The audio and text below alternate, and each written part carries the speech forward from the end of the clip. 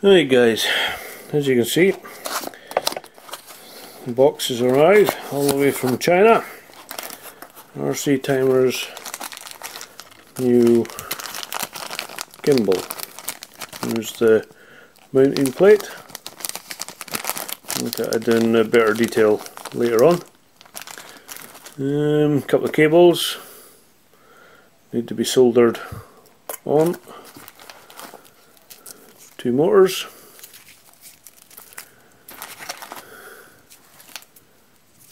So look at one of them.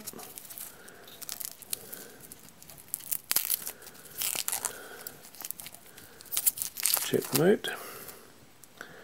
Yeah, as you can see,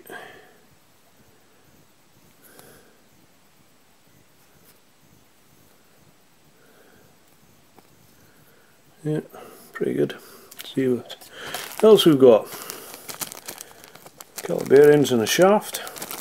That looks it. A couple of thumb screws and some more screws and some standoffs. Oops. Some more washers and some screws. What else do we have? Oh, some more screws. And guess what? Some more screws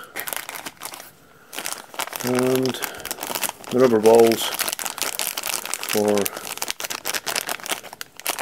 absorbing, and down to the nitty gritty. The actual, let's have a quick look, see what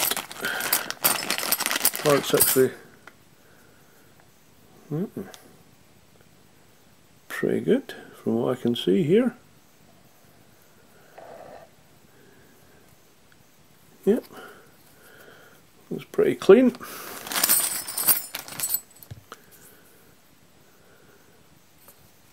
A few rough edges,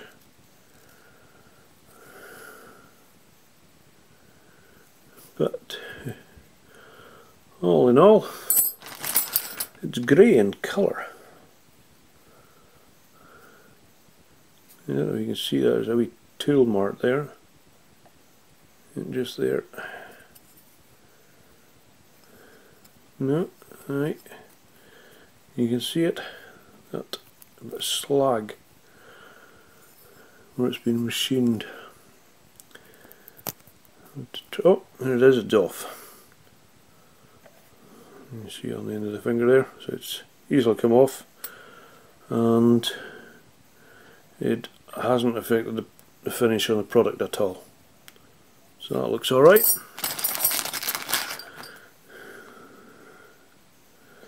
Next piece. Yeah, looks alright.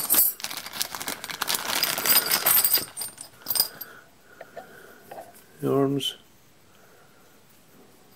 pretty well finished. Yeah.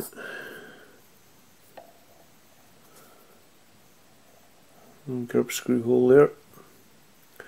Obviously there's no instructions, so one thing I'm sure is that grub screw will have to be the same as that. The other one that's there, the two of them, I would imagine you would put these together not like that or like that, because you'll be unable to get the grub screws. I would imagine the two of them would be to the front of the gimbal, just giving you easier access.